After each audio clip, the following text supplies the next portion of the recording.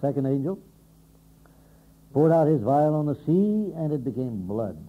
Now you notice some of these plagues had all been brought by the judgments of God on the kingdom of the Antichrist during the tribulation, during his rule and reign. But they were only partial at that time. A third was destroyed. A third of the waters became blood. A third of the trees were burned up and so on. Remember? This time, it seemed to be almost total. Horrible. It says the sea became blood, apparently all the sea. And every living soul died in the sea. Everything that lived in the sea died. The third angel poured out his vial upon the rivers and fountains. They became blood. There's nowhere to go to get a drink of water. Nothing to drink but blood. And the angel says they're worthy of it because they shed the blood of your prophets and your children and your people, so they deserve to drink blood. What a vengeance. How the blood of the martyrs is avenged. Those that cried from under the altar of God in heaven in the previous chapter, how long, O Lord, how long until you avenge our blood upon our enemies? Well, here it is. God kind of stretches it out. He doesn't just kill them off the easy way, quick, some kind of an annihilation or a sudden end. That would have been too good for them, too easy. First, they develop sores all over them. And then they have to drink blood. And then the fourth angel poured out his vial upon the sun, and they became scorched with fire. I think maybe some of the way some of these sunbathers bathe and get horrible sunburns that nearly kill them, and sometimes do, with red and blisters all over their bodies, second and third degree burns. It's a little sample of what God's going to do in the last days of his judgment, when he's going to cause the intense heat of the sun to be multiplied, it says in another place, sevenfold, so that men will be scorched with its fire. Is this vengeance enough? Are you getting this, what God is doing to them? Huh? Sores, blood to drink, and scorched with fire. I can hardly imagine any horrible curses any worse, or sufferings any worse. And these things that God, these horrible curses and plagues that God pours out upon the wicked and the sinful and the fierce and the devilish and fiendish who have persecuted his children and has killed his prophets, including all the self-righteous hypocrites and leaders of religion who have led them astray. Fifth angel, and there's darkness. How horrible. Here you wicked are, left on the earth, deserted by God and by the righteous Christians who are caught up to heaven to be with Jesus. Deserted to your sufferings and your torments and your tortures and your plagues.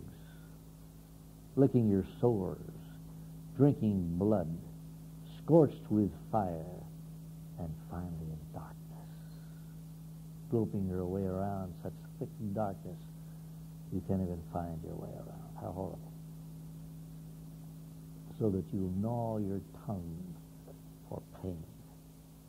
And yet, he says, if you're one of those left behind who have rejected Jesus and have refused the love of God and his mercy extended down through generations and have refused to believe him and have refused to receive him and have insisted on believing the lies of the devil and obeying Satan, this is what you deserve and this is what you're going to get.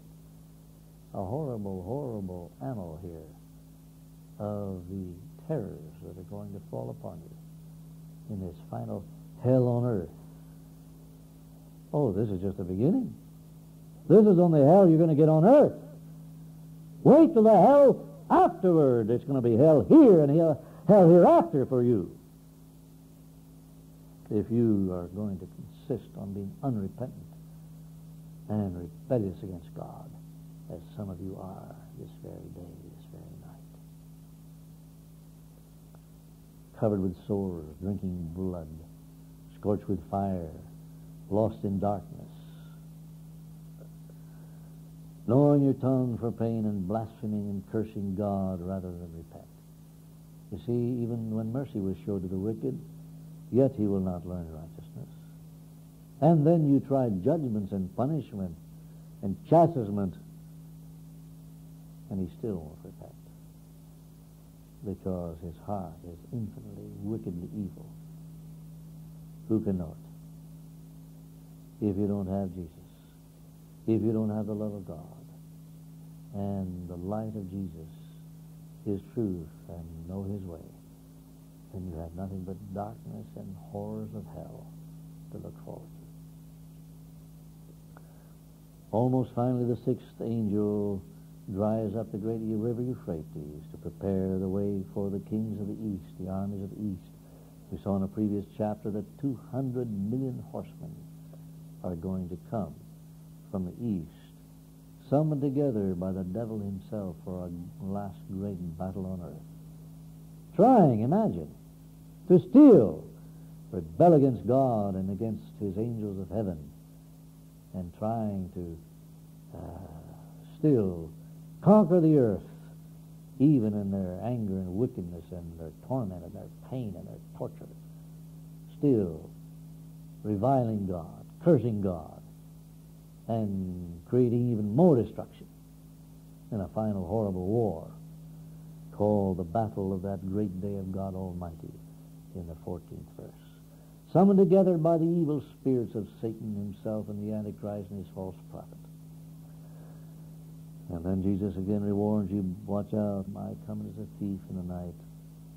He's speaking to John and to me and you today. You'd better be ready. You'd better be ready for the rapture, the resurrection, when it comes, when I first come before this, if you want to escape all this hell. And you're to watch and keep your garments. What garments are these? That suit, coat, and tie you're wearing? That lovely dress you're wearing, ladies? Of course not. He's talking about the robes of righteousness. He's talking about the clothing of salvation, not natural clothing. He says, lest you be found naked. It means lest you be found without his salvation, without his robes of righteousness, without being saved. And Satan and his cohorts gather all mankind together in one grand, final, awful, destructive battle in a place, it's called the Battle of the Great Day of God Almighty in the 14th verse, and then it's called in the 16th verse a place called Armageddon. This literally means the height of Megiddo. Now there's a valley in which I have been south of Haifa, Israel, called the Valley of Megiddo, or the Valley of Esdraelon, various names, Valley of the Kishon River. I'll never forget how startled I was as I was riding with some friends there, going out to see one of the ranches and vineyards of that area, which is filled with such vineyards, a beautiful valley today. And there was a sign suddenly, said, Megiddo, so many kilometers. And I was startled. And then I went back and checked my Bible and my Bible maps, and for sure, there, only a few miles south of us in that great valley, was Megiddo. And a mound, a large round mound, it's not a mountain, but like a large hill, very round, very odd, very strange, right in the center of that great valley. When Napoleon first saw it, he said, what a place for a battle. When one of the great generals of World War II saw it, he said, what a place to fight a tactical war. What a strategic place for a battle. Many generals have commented over this particular spot. So strategic. The valley leading from Haifa down to Jerusalem, almost to Jerusalem. Some Bible students have speculated, since this is where that final war, the Battle of Armageddon, is going to center, and where it's going to concentrate in this final battle between the forces of hell and the wicked on earth and the devil, and the forces of heaven coming down, us coming out of heaven with Jesus to conquer and to slaughter them. Some Bible students have conjectured that perhaps this valley is the one he's talking about. It's not 200 miles long, however. But they thought, well, perhaps that's where so much blood is going to be shed as to be 4 feet deep, surrounding the height of Megiddo, there in the valley of Megiddo, between Haifa and Jerusalem. This is where the battle is going to set. This is where it's going to climax, the Battle of Armageddon. Oh, you've heard of this Battle of Armageddon all your life, haven't you? You've heard of Armageddon. And every new world war, great war that has come, it's been again called Armageddon.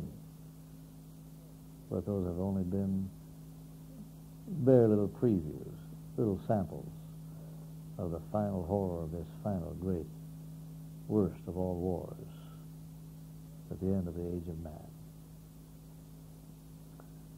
So then, when he has gathered them together into this valley of Megiddo, surrounding the height of Megiddo, Armageddon, from all over the earth, the seventh angel will pour out his vial into the air. And there came a great voice out of the temple of heaven from the throne saying, "It is done." Meaning this is the end.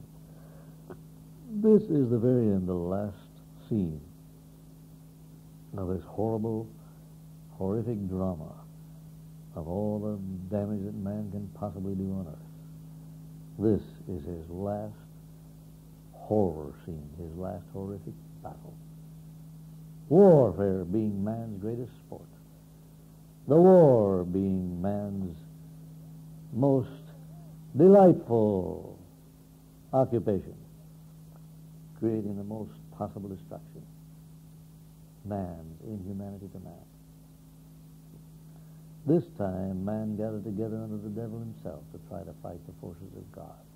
How foolish, how ridiculous, how presumptuous. How you wonder if the devil can be so dumb as to think he can fight God. Well, he's been doing it for thousands of years, or trying to. So he's still just as dumb, even to the very end. He's still trying to fight. He's made himself king of the world, the God of man, and now he's trying to fight the very forces of heaven coming down. So what does God do as he gathers them all together here in the valley of Megiddo? Remember, the next war, this next horrific war, which is going to be the oil war to put the Antichrist in power, that's not Armageddon either. It may occur in the same place, or a lot of it. That's just a prelude to Armageddon. The coming atomic war and all the horrors that man can let loose on the world and destroy a third of the earth is still not going to be as bad as the Battle of Armageddon. Because this new atomic war is going to occur before the tribulation period, before the Antichrist sets up his kingdom on earth, picks up the pieces and rules and reigns, having come to power over the entire earth by means of this soon coming atomic war. Don't think you're going to get out of it, you church Christians who think that God's going to come along and rescue you out before the tribulation. Well, even if you want to believe that, you're not going to get out before the atomic war, because that's going to occur before the tribulation. But this war is even worse. And what's the last horror of this war? Lightnings, thunders, a great earthquake, the greatest the earth has ever known. And the cities of this earth divided, and the cities of the nations fallen. Not just one little Greece or Italy or North Africa or here or there, a little isolated one-spot earthquake with just one or maybe a few cities to fall.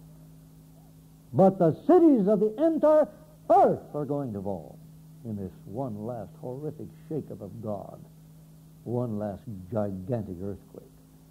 He's going to destroy all these hell houses of satanic power called cities, these horrible cancers on the body politic of man, these cesspools of iniquity man prides himself in and calls his cities. God's going to throw them all to the ground. I'll never forget when I saw it in vision as the towers fell. Horrible, terrible, almost like slow motion as they fell. And God gives the fierceness of his wrath to Babylon.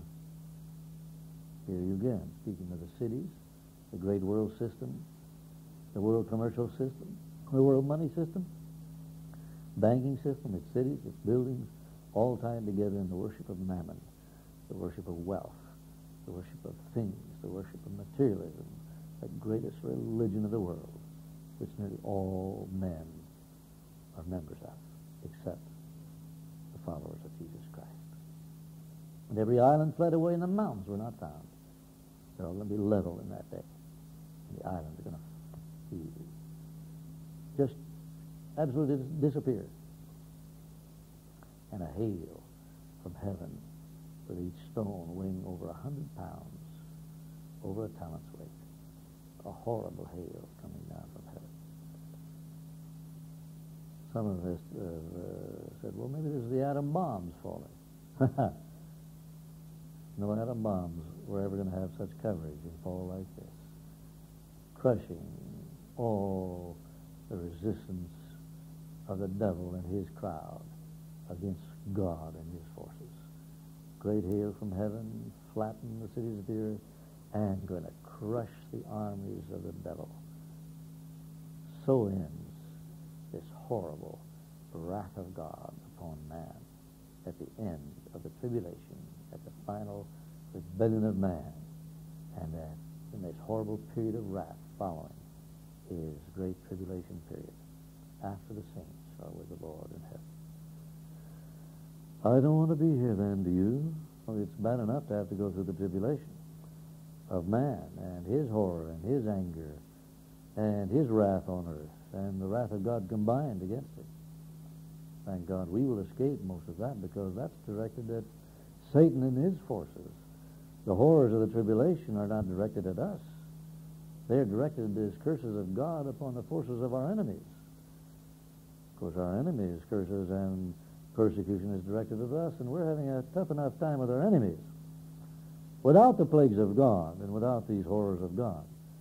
But the wrath of God will be visited on the Antichrist and his forces even before we're gone, to help protect us from his slaughter. But after we're out and gone, then God just pours it out in full. Before we're gone, he only kills a third here, and slaughters a third there, and destroys a third here and there, and so on. But after we're gone, it's all wiped out. It's all destroyed, and all the sea's blood, all the water's blood, all those dying, and so on. Horrors. You just can hardly even comprehend or grasp the horrors that are going to occur after the Lord takes us who are saved, Christians who love Jesus, out of this earth and out of their deadly grasp and their cruel, tormenting hands. God's going to rescue us and take us out. But if you're not one of Jesus' loved ones, one of his children, if you're not a Christian, if you don't have Jesus in your heart, this is the kind of hell on earth you're going to go through.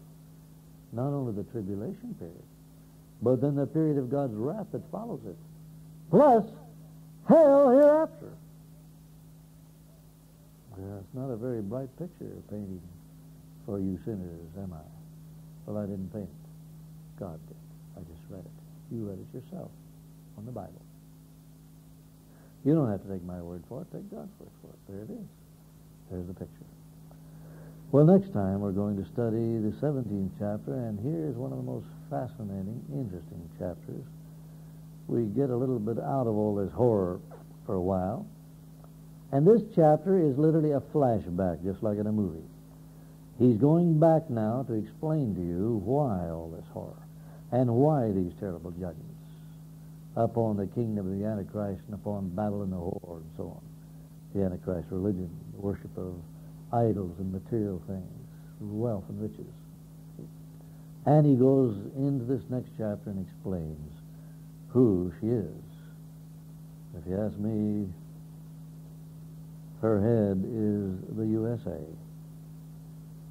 the head of the whole world commercial system, of which the dollar is the standard. But that's just a little flash forward. I'm not going to tell you all about that tonight. But we're going to explain just exactly who this beast is and who this whore is and why God metes out such horrible judgments upon them, because he explains it here in the coming chapters. Close the book. We're about to ring the bell, and we're about to snuff the candle on this particular lesson tonight. But what about you? God keeps books in heaven. He has a book of life, a book of the saved. He has a book of your deeds, everything you ever said or did, right or wrong.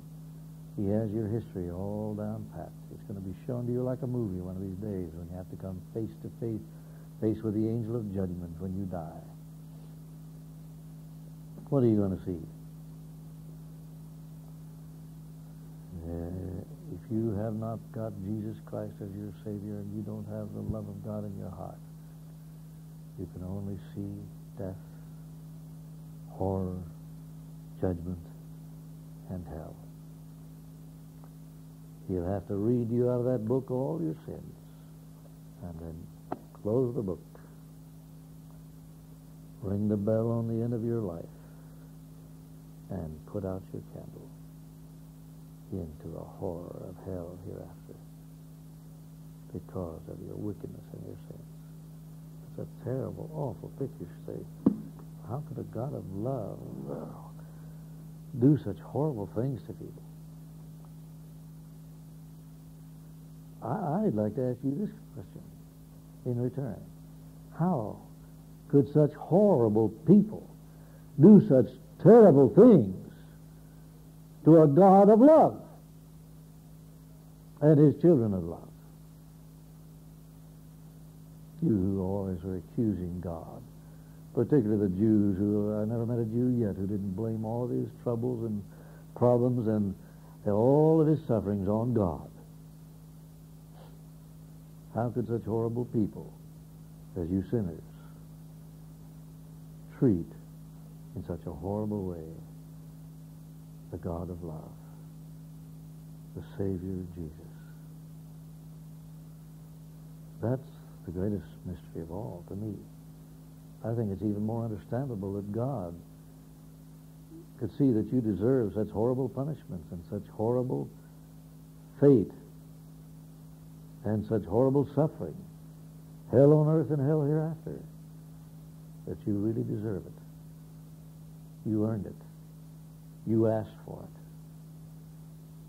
in rejecting Jesus Christ and the love of God and even the beauty of God that you've seen here tonight. You deserve it. You know you deserve it. You deserve the worst that God has to offer you for rejecting his love and spitting in the face of his Son and crucifying the Son of God afresh every day by your life and actions and refusing to believe his word and rebelliously, disobediently disobeying him and fighting against him to the very end. You have fought against everything God could possibly do to keep you out of hell. He has done everything he can do. He's tried to stop you every way he can think of. If you finally get to this hell on earth and hell hereafter, it's because you fought your way there every step of the way over everything God could possibly do to keep you out of hell. You insisted on going to hell. You fought your way to hell. You're determined to go to hell over everything God could possibly do to try to stop you. You deserve it.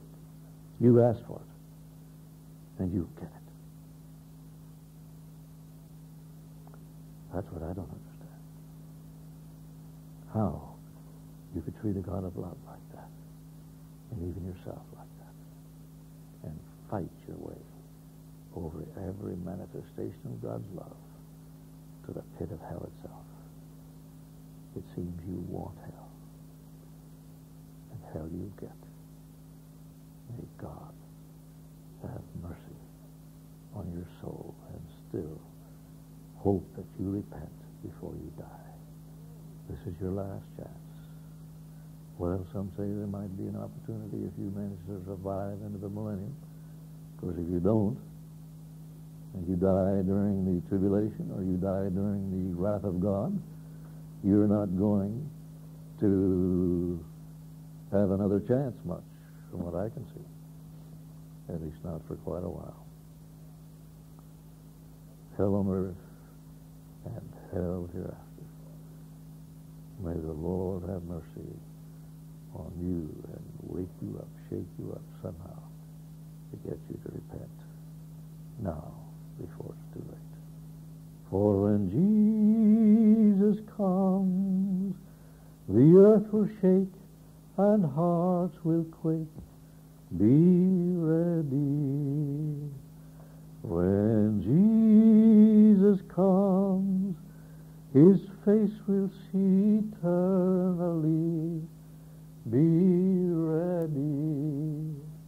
Has your soul been filled with the fire of his Holy Ghost? Are you saved and ready to meet the Lord of hosts? When Jesus comes, don't hesitate, don't be too late.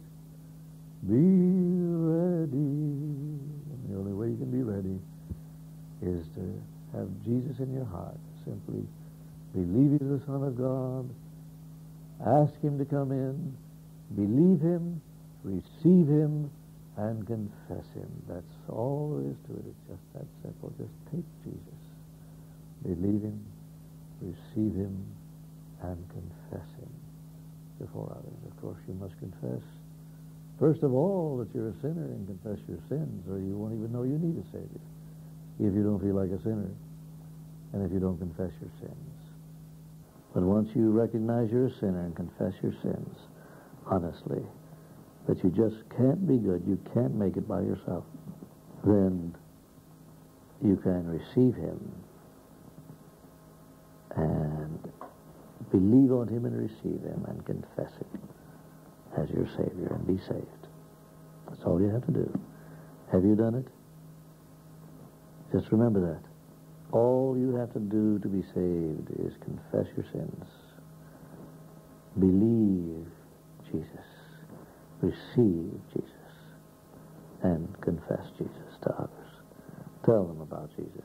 I'm sure once you have believed and received him, you'll want to tell everybody about his love and how wonderful he is, how he changed your life and gave you happiness here, heaven now, and heaven hereafter. Would you like that? Well, do it now.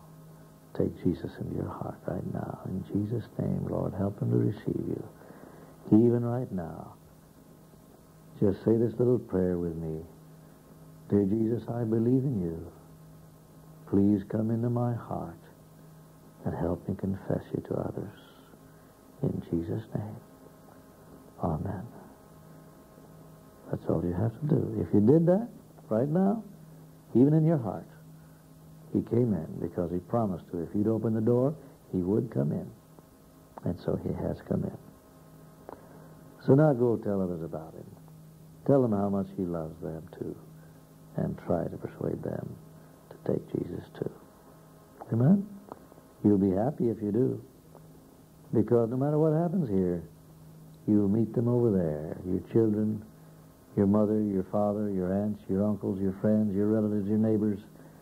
If you tell them about Jesus and they're saved, you'll have them forever over there. But if you don't tell them about Jesus, you'll be parted from them forever. If you're saved and they're not, and you'll never see them again, at least not for a long, long time. And they'll suffer so. Don't let that happen to your loved ones. Tell them about Jesus now, so you'll have him for eternity, together with him in heavenly places, heaven on earth, first of all. We'll tell you more about that later. Come back again to our Eden's Revelations Bible studies. In Jesus' name, amen. I love you. Bye-bye.